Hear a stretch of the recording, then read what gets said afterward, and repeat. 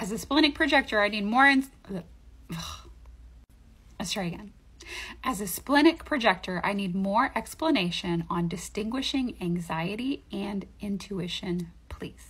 Great question. And I'm also a splenic projector, and this took me a long time to figure out. Okay, it's like I almost feel like I just figured it out today. I mean, for myself.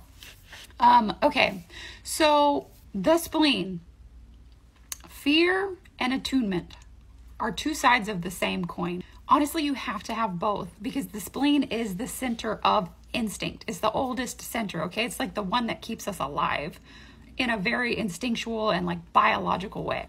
So naturally, like there are healthy fears. If you're about to be attacked by someone or something, like makes a lot of sense to get pretty anxious, to get pretty, afraid of that.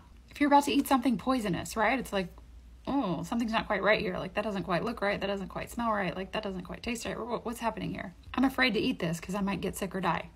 But it's when you take those like little nudges from the spleen and you move them on up to the brain and you try to like rationalize it or project it out into the future or pull the past into the present moment, that's when we get in trouble. Because the spleen only speaks softly and one time and in this now moment, right? Is what will keep me alive, what is going to keep me ticking in this now moment. It's not about protecting you from something that may happen in the future. It's not about protecting you from the past repeating itself. It is an intuitive nudge about right now. Am I safe? Am I good? Am I healthy? Am I going to live? Am I going to survive? Those are the types of questions that the spleen asks.